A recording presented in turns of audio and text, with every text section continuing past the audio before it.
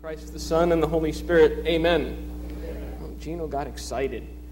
But it's good to get excited in the house of God. Whenever I come to church, whether it's to preach or just sit in the back pew, I come with expectation. I come with the expectation of feeling the power of God, of seeing the presence of God. And I can stand here tonight, and it would be very easy for me to regale you with stories of my childhood, to tell you of the things I've seen, to speak to you of miracles and prophecies, but I'm one of those selfish guys that wants to see these things today. For too long, we've been living and feeding ourselves with stories. We've been living in nostalgia of other people's experiences when we can have these experiences ourselves today. We need the power of God. I came into the sanctuary tonight fully intent on preaching Matthew 24. It's one of the greatest prophecies in the Word of God, and one that is most overlooked by the church because even though it was spoken by Christ, it really contradicts the flesh. And as I sat there and I began going through it, God stopped me after the 5th verse. And He says, just preach these verses. And so go with me to Matthew chapter 24. And no, I will not preach the entire chapter, because I am one of those people that believes if God leads, man should follow.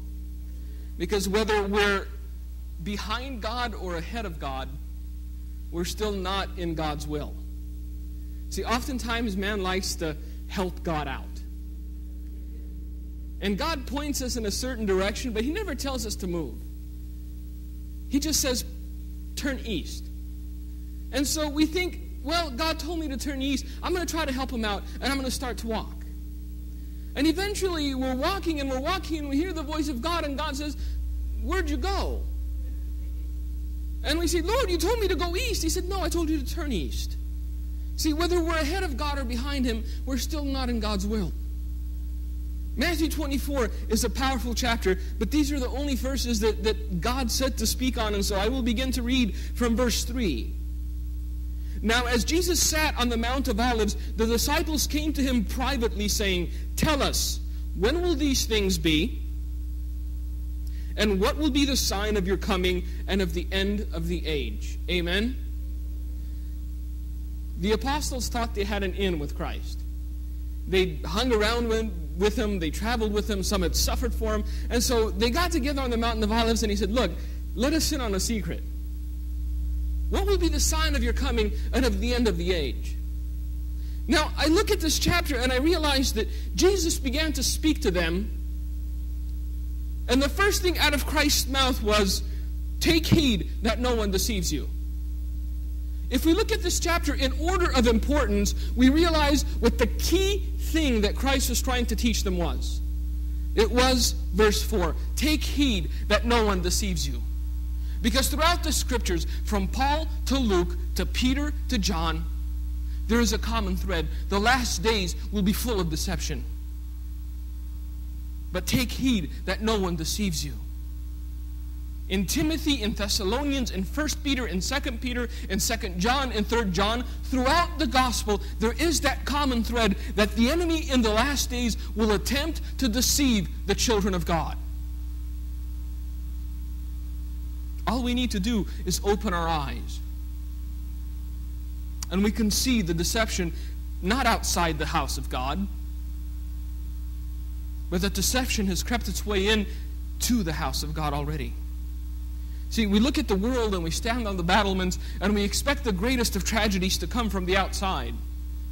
But in the last 30 or so years, the greatest setbacks that the church has suffered have been from within the church, not from outside. I hope we open our hearts tonight, because this message is of great importance in this hour. See, the greatest tool, and perhaps the only tool that the enemy has at his disposal against the children of God, is deception. We know that the world has nothing to offer us. And if the enemy would reveal himself to us in all of his cruelty, because he is as a roaring lion, ready to devour, we would shy away, we would run, but the devil attempts to deceive. And the greatest deception perpetrated upon the children of God in this hour is that God no longer has expectation of his children. Please hear me on this. We're preaching a gospel absent of sacrifice. We're preaching a God absent of expectation. And knowing that God changes not, we know that God has expectations of his children. Go with me to Isaiah. Yeah, we're going to travel through the Bible a little bit. The Bible's cool. I know this is a childish term, but ever since I started reading it when I was a kid, and God began to show me, even at fragile age, that his word is truly bottomless. You read one verse and you get something out of it, and you read it again and something else pops up. Isaiah chapter 5 speaks of a vineyard. It speaks of one who planted a vineyard, and he planted it on a very fruitful hill. Begin to read with me. Now let me sing to my well-beloved a song of my beloved regarding his vineyard. My well-beloved has a vineyard on a very fruitful hill. He dug it up and cleared out its stones and planted it with the choicest vine. He built a tower in its midst and also made a winepress in it, so he expected it to bring forth good grapes. But it brought forth wild grapes. Amen? How many of you know that God's expectation is justified? The Bible tells us that God did everything that he could to ensure that we bring forth good grapes. We look at this nation in this present tower and we realize that we have been planted on a very fruitful hill. Everywhere you turn, there's a book on the Bible, there's a book on doctrine, there's a book on spirituality. You can have teachings on any verse of any chapter of any book of the Bible anytime you want it. We have access to all the accumulated knowledge of the last 2,000 years, and yet we're the most ignorant generation that has ever been. I know, it hurts. But see, I have children in my church in Romania that know the book of James by heart, the first 3 chapters of Romans by heart. And you come to some American churches and you ask them simply to name all the books of the Bible, and they look at you as though you were talking about UFOs. We have access to everything. In his goodness, God has opened the storehouse of his wisdom and knowledge, and we dismiss it as though it were nothing. See, God planted us on a very fruitful hill with the expectation of us bearing good grapes. See, it's not enough to come to the house of God. I'm sure you come here every Sunday and you hear the good news of the gospel. You hear good teaching. You're on the vine.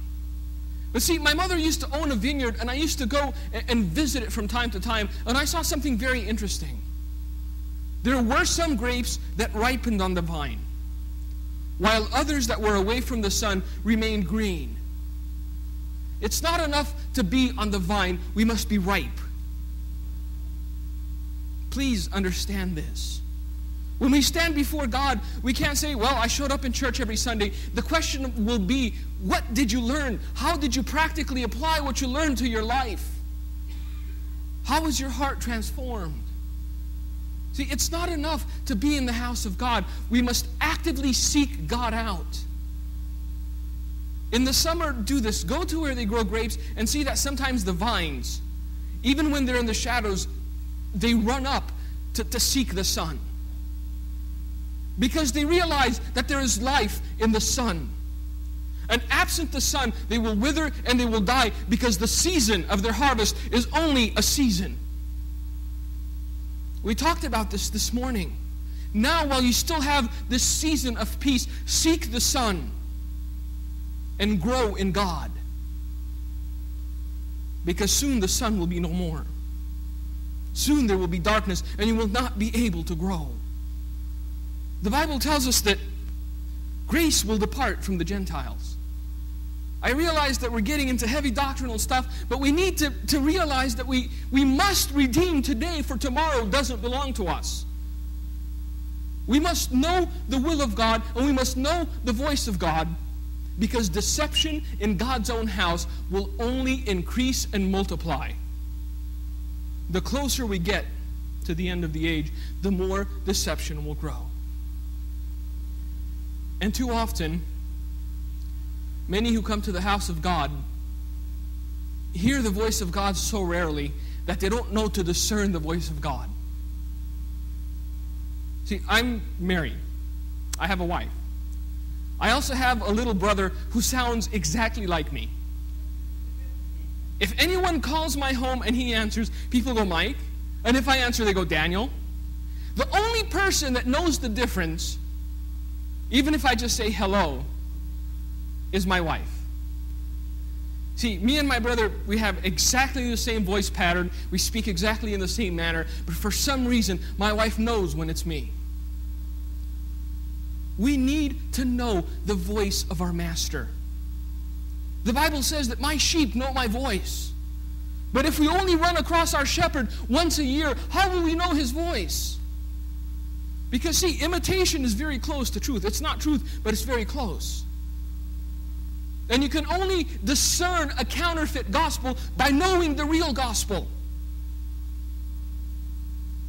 That is the only way you will be able to resist deception.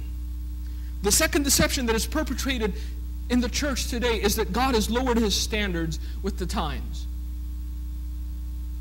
See, the message of the hour in many of today's churches is no longer come as you are and leave transformed. The message of the hour is come as you are, leave as you came, as long as you leave a little coin.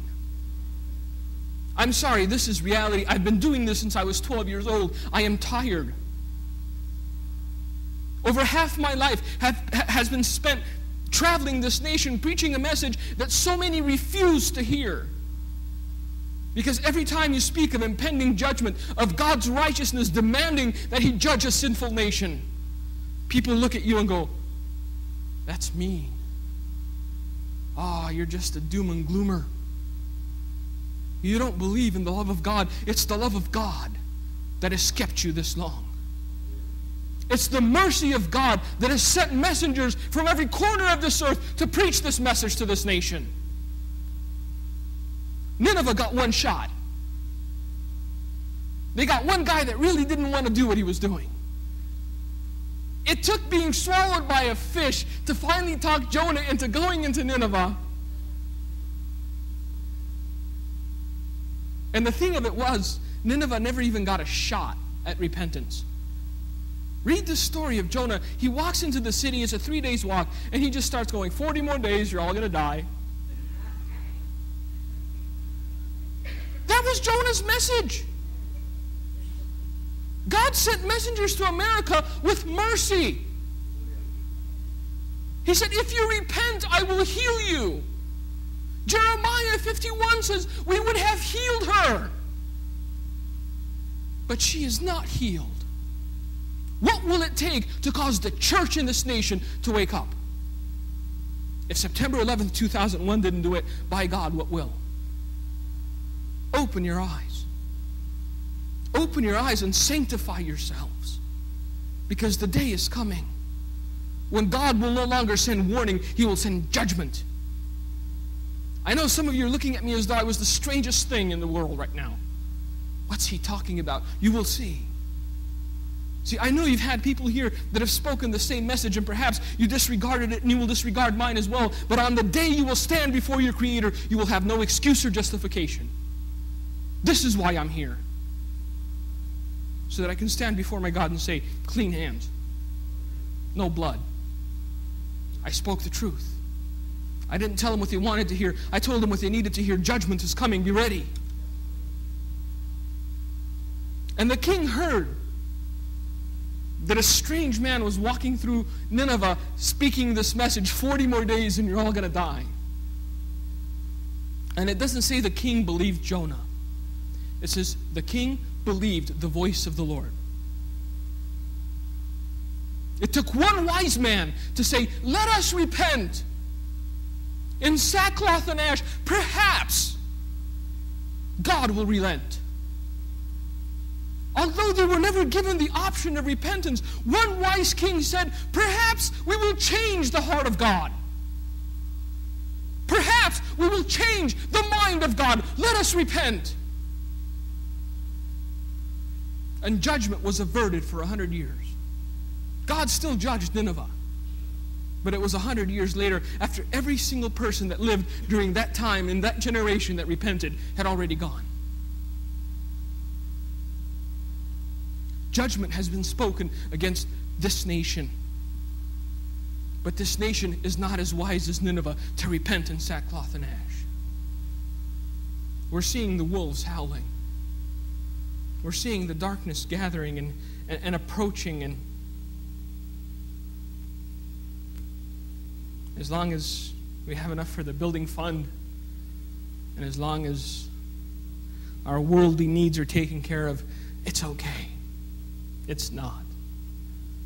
The day is coming when you will need to trust God again. The third deception that is being perpetrated upon the house of God today, that is perhaps worse than any other, is that there are many paths, but one destination. And this isn't being preached by Buddhists or Hindus. This deception is not being perpetrated by New Agers or Islamists. It's the pinnacle of Christendom in America that is sitting on national television and going, well, there are many paths to God.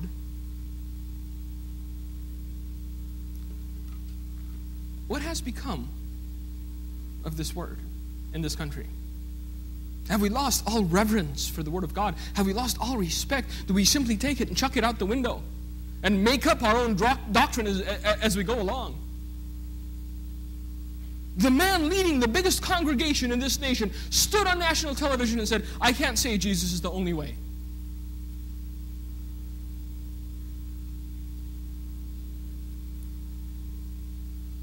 Oh yeah, Christian nation. Because that's the excuse we use for God not joining. Oh, we're a Christian nation. Are we really? Really? Can you still stand there with a serious look on your face and say, we're a Christian nation?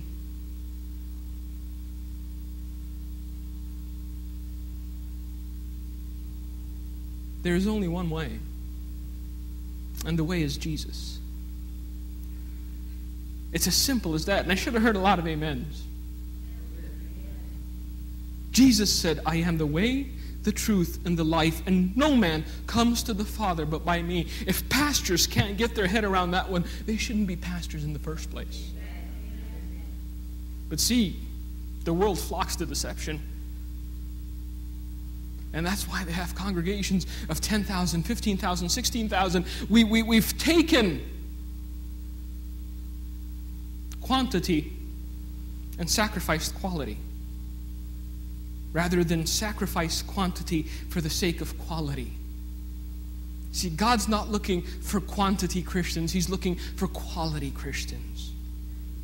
See, Gideon had a giant army ready to do battle, and God looks down and he says, just too many. You know, it may be that at some point after I give you the victory, you're going to say it was us that did it.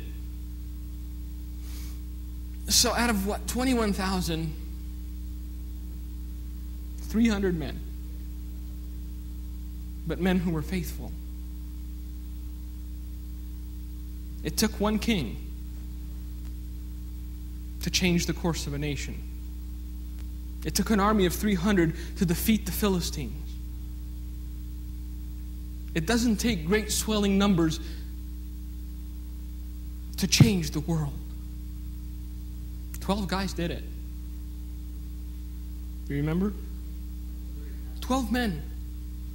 And not seminary graduates, and not doctors of theology. Among the 12, there was Luke and Paul that were somewhat intelligent. Other than that, they were simple fishermen. And yet here's Peter, the fisherman, standing before Annas and Caiaphas and all the leadership of that era, all the religious heads of his time. And he begins to speak words not of a fisherman, but of a philosopher. He begins to speak with such passion and eloquence.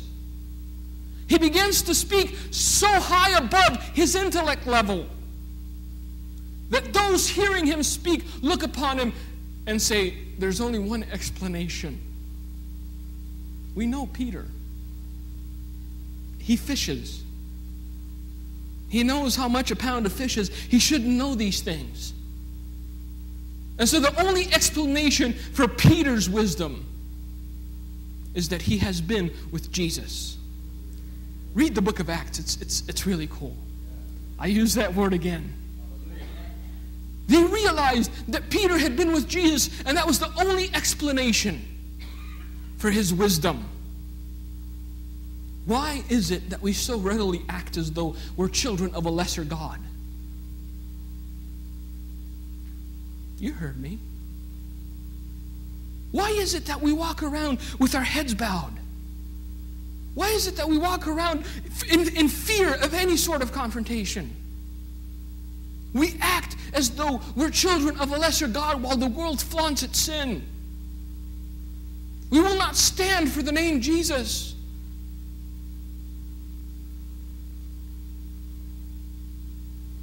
At one point,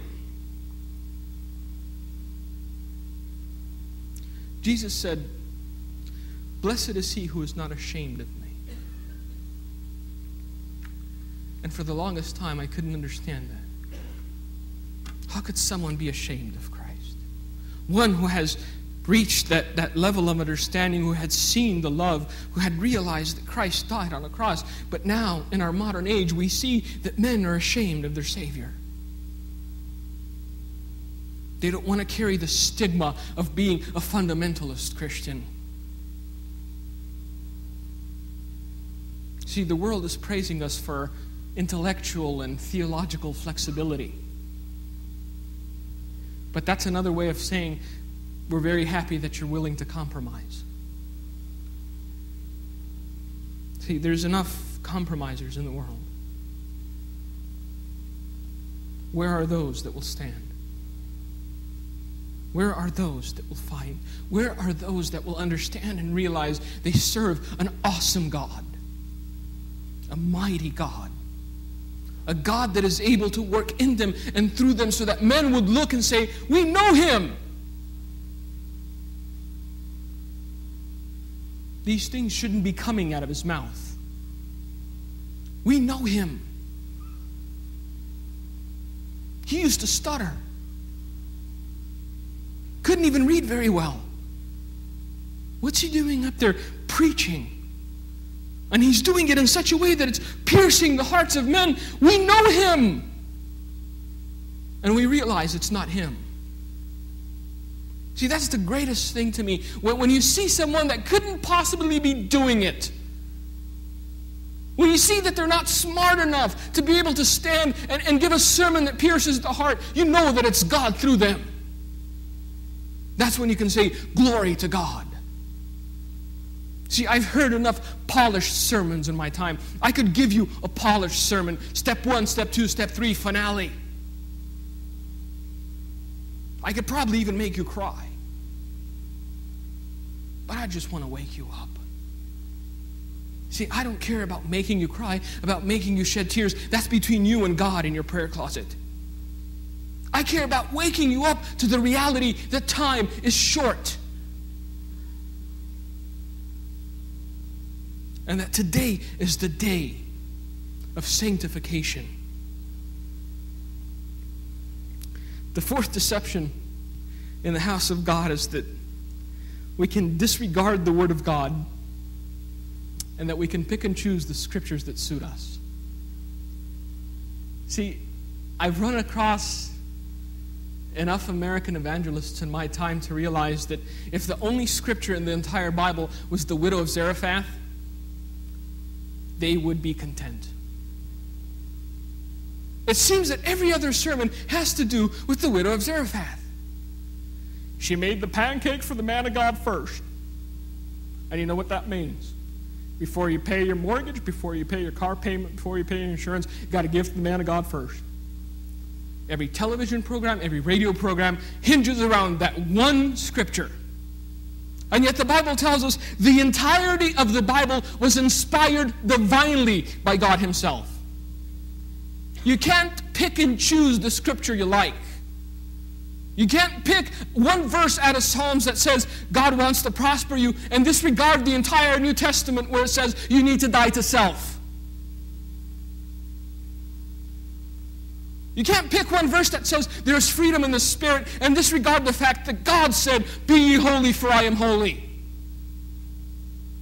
In order to grow in God, you need to have balance and receive the entirety of God's Word. Because there's too many stunted Christians. We only hold the scripture that we like and we push away those that we don't.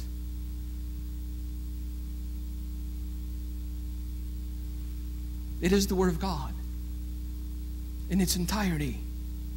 Even those scriptures that the flesh rebels against, it's still the Word of God. It's still the will of God. And we do the same thing with the topic of the end times. Throughout all of Scripture, there is one verse that if you read it in the right translation and omit a couple words before and after the verse, it kind of hints at the fact that we're not going to be here for any trials. And so those that are unwilling to sacrifice the flesh for the greater things of God cling to that verse until their nails bleed. But we go back to the idea of Matthew chapter 24, and after Jesus said, "Beware that no one deceives you," He begins to speak of the things that will be precursors to His return, precursors to His coming and the signs of the end of the age. And He says, "Take heed that no one deceives you, for many will come in my name, saying, 'I am the Christ,' and will deceive many." See, the reason that I preach against deception is because deception works. Jesus said it would. If Jesus said, "They will come in my name saying I am the Christ and won't deceive anyone because they'll know it's not me," then I wouldn't be preaching this. The issue and the fact of the matter is that deception deceives. And it doesn't deceive few, it deceives many. Because although we know that the path is narrow and few are those that find it, we hear one voice and then another saying, "Well, brother, I found a shortcut. We bought bulldozers and we widened the path." And you hear so many of them spewing the same thing that you finally go, "Well, maybe he's right." Eternal. Look up the Word. That's what the Word of God is. The Word of God is eternal. It does not change. God does not change. He, as His Word, is eternal. And once God established in His Word that the path is narrow, then it will remain narrow until He returns. I know, but brother so-and-so is on TV and, he's got the $50,000 pinky ring and he says that he knows a secret. The Lord revealed to him. What did the Lord reveal to him? Anything that's outside of this book, it's not the Lord revealing it. It's the devil. I'm sorry. Anything that comes out of anyone's mouth that is preceded by "Thus says the Lord" should have one purpose: to lead you closer to Christ. Whenever someone says, "Thus says the Lord," and then attempts to draw you further away from Christ, know that it's the Lord of this age. Open your ears. Many will be deceived because the flesh is a wicked thing.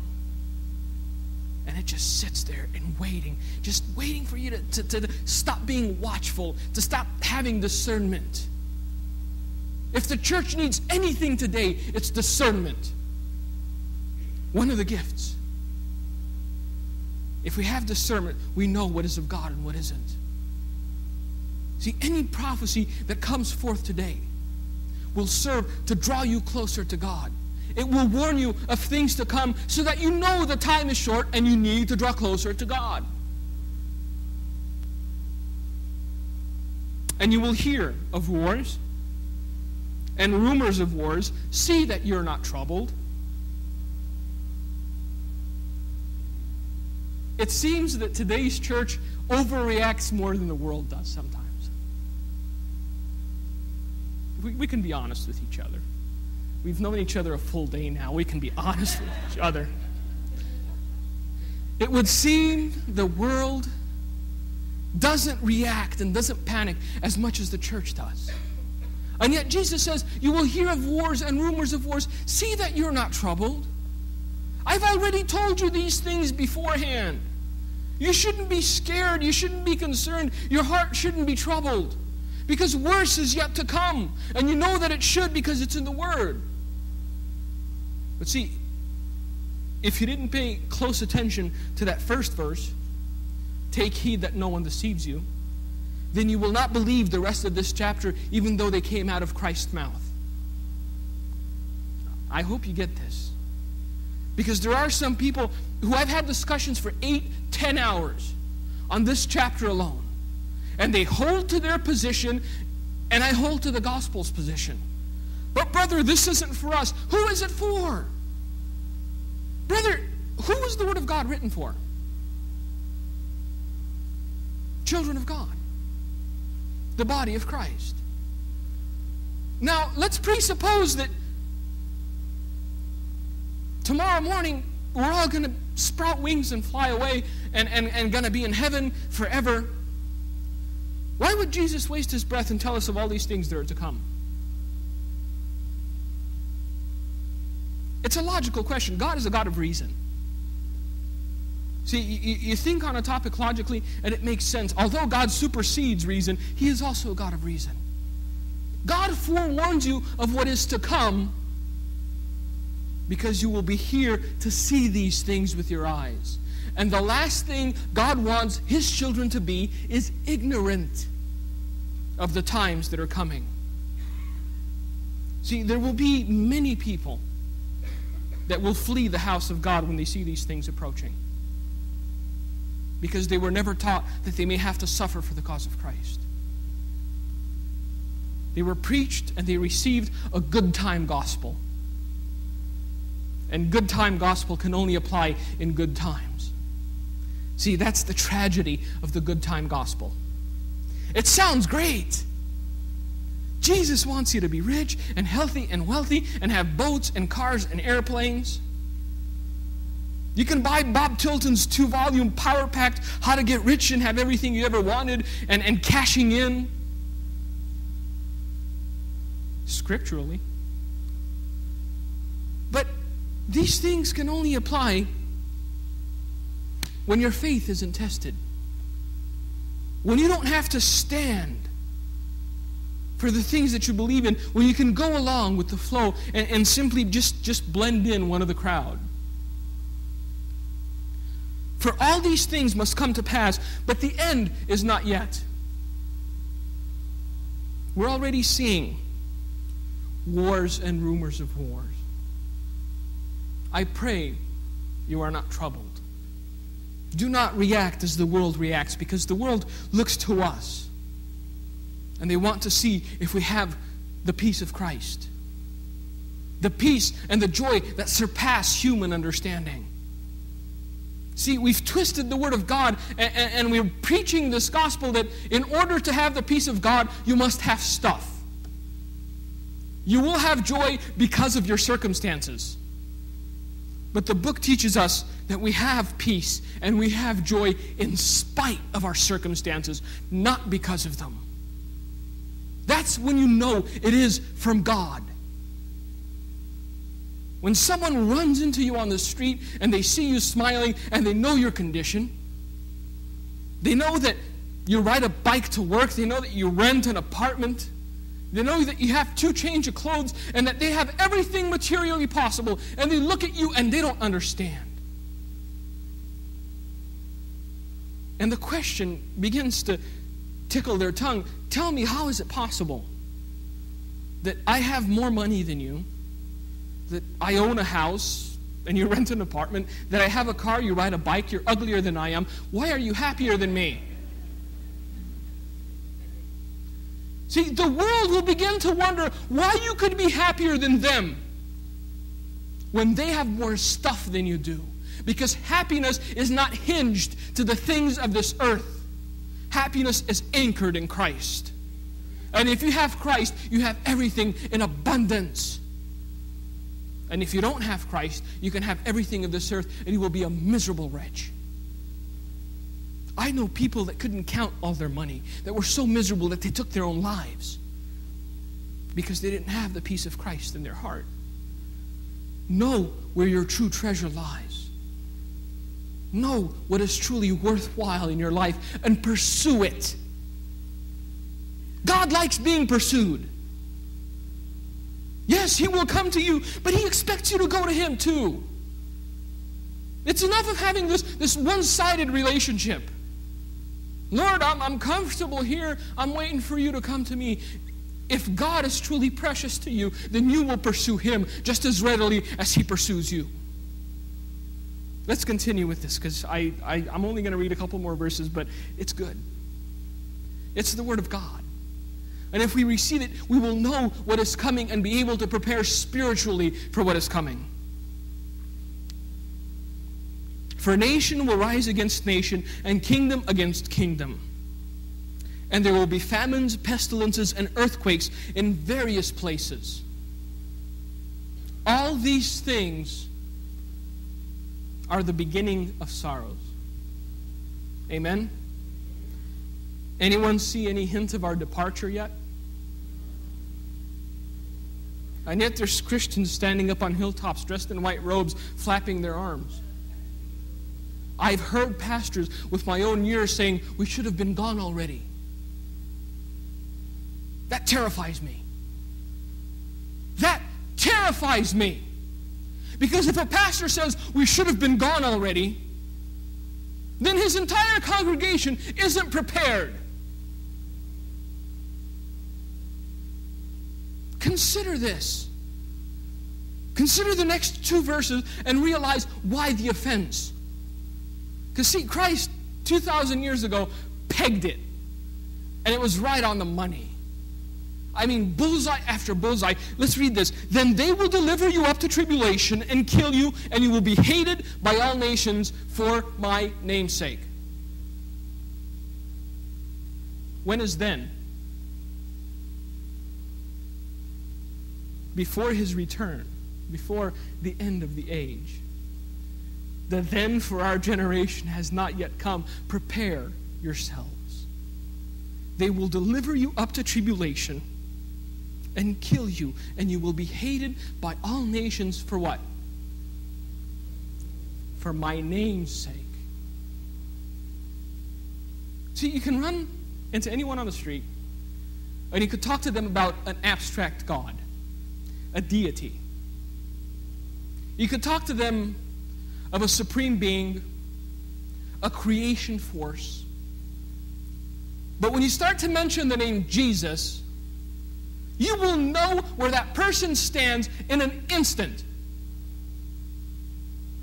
Walk into any room and start to talk about Allah, about God, about deities, about the goddess. But mention the name Jesus and you will polarize the entire place. There is power in the name Jesus. And the enemy hates and fears the name Jesus. And Jesus said, you will be hated for my name's sake. For a 2,000-year-old prophecy, he was pretty close, wasn't he? See, there is a war going on in the supposedly Christian nation against the name of Jesus. If you don't believe it, open your eyes. If you don't believe it, look around you. See, and right now, we're all being herded into this ecumenical mindset. Same God, different names. The deception. The deception. many paths, same destination. And this is being propagated by pastors and preachers. They're in on it. They're leading people to hell, and they have blood on their hands, and all they can do is sit there and smile their white teeth smile and count the money at the end of the broadcast, because they've been given over. Because the love of money has rooted itself so deeply into their heart that they no longer care that they're leading men to destruction. Welcome to 2006, American Christianity. And so I tell you this day, if you're in a place where you're being taught truth, appreciate it. You don't know how rare an opportunity it is. If you are being taught the meat of God's word, go home and get on your knees and say, Lord, thank you for the person that's teaching me. And don't do it once and don't do it twice. Do it every single day of your life. Because deception abounds even in God's own house. And the sheep are flirting with the wolves. And the shepherds are just trying to keep them apart. And I've met so many shepherds that have grown so weary and that have grown so tired, they say, I'm just going to leave them to their own desires. See, it's no longer the wolves hunting the sheep anymore. It's the sheep flirting with the wolves.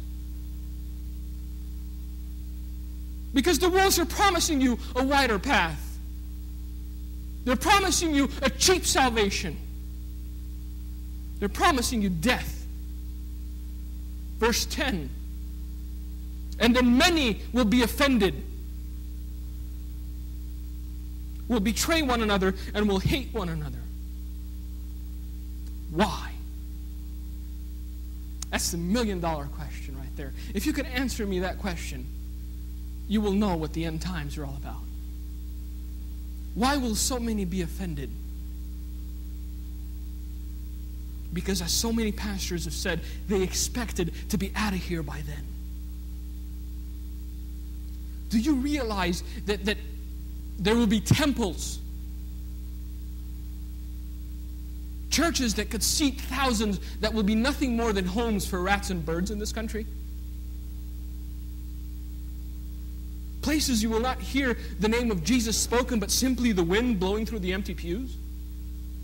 Because their entire doctrine was based on a lie. They had no foundation, and when they see persecution, and when they see that the world will hate them for Christ's name's sake, this isn't what I signed up for. I just wanted a new house. I just wanted a better paying job. What are you talking about? Persecution and suffering.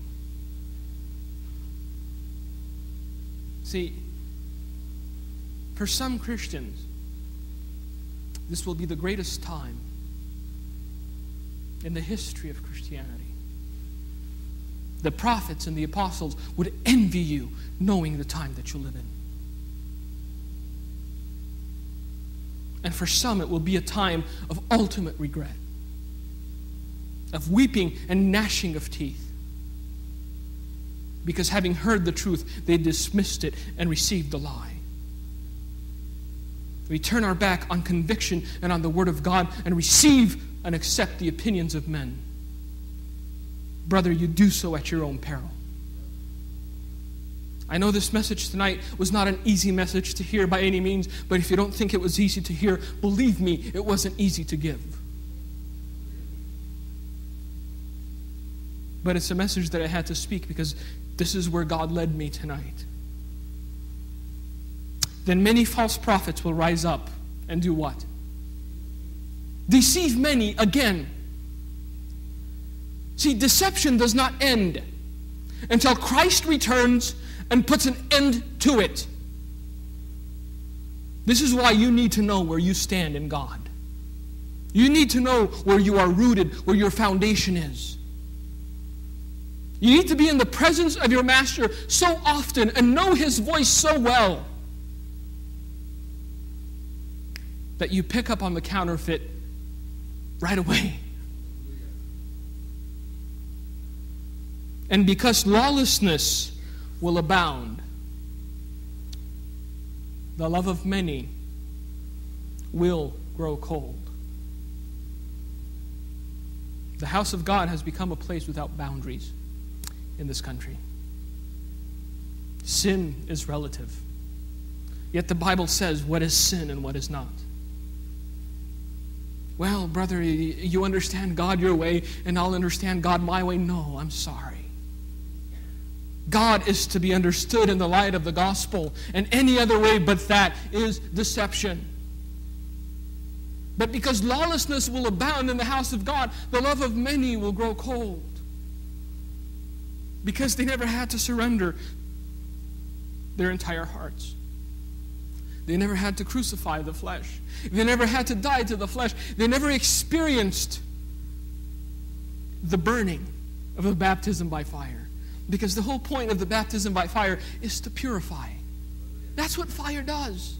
Every time God puts you in the furnace of affliction, every time God puts you in the fire, it's to bring you out more pure than He put you in. For all the impurities to melt away so that it becomes something even more precious in His eyes. But come Wednesday and you'll hear whoever it is giving that lesson, because I'm just rambling. And I'm going to end with verse 13. Because this is the promise to the true believer. This is the promise to the true child of God. But he who endures to the end shall be saved.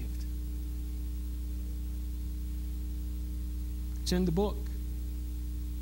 I realize the Baptist brothers are very excited about the idea that all you have to do is raise your hand once and that's it.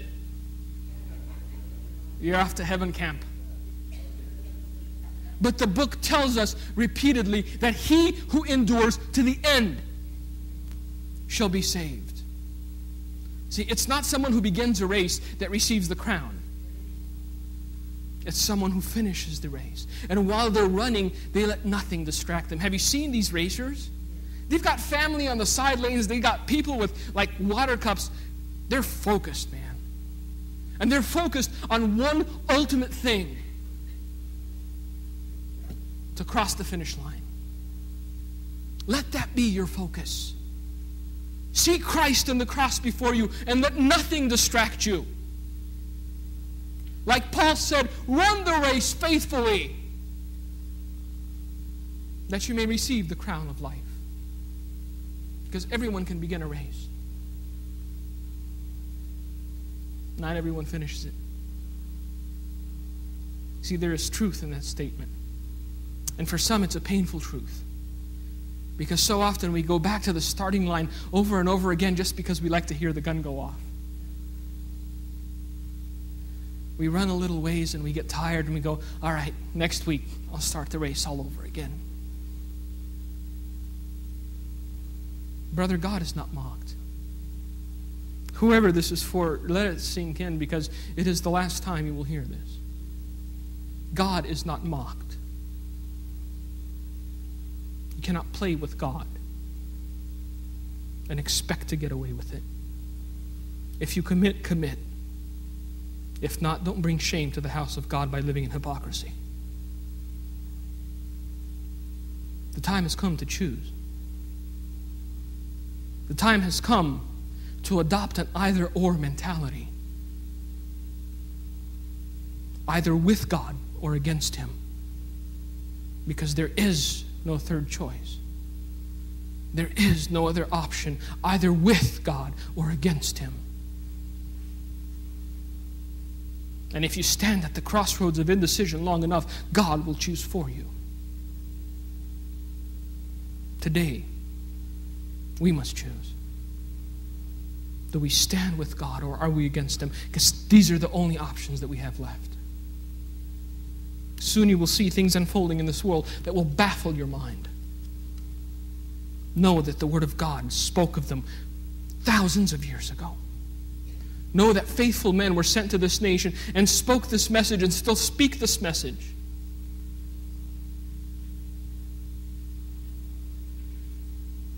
I realize that the following statement will be painful for some. I do not believe that America will repent.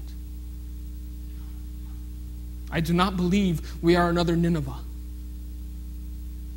We've crossed the threshold of judgment. But thankfully, our relationship with God is not a collective issue. It's an individual concern. It's time to individually cling to our God. And when we come together in fellowship, simply be strengthened by our brothers and our sisters. It's time to know the truth on which we stand, because our faith will be tested. And if you don't know what you believe in, you won't know what you're standing for. It's time to arise.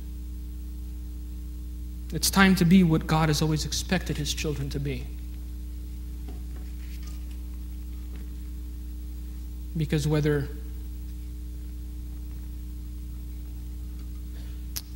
we choose not to do a thing, or we do a thing half-heartedly, God still does not receive it as a well-pleasing sacrifice. Serve God with all of your heart, not because He can give you stuff, but because He's already given you His Son. And that is the greatest treasure anyone can ever receive. Thank you for having us here. If I've brought offense to anyone, please complain to the author of the book. May God bless you and keep you. May you be vigilant in this hour. And may you be living testimonies of the grace and power of God. Amen.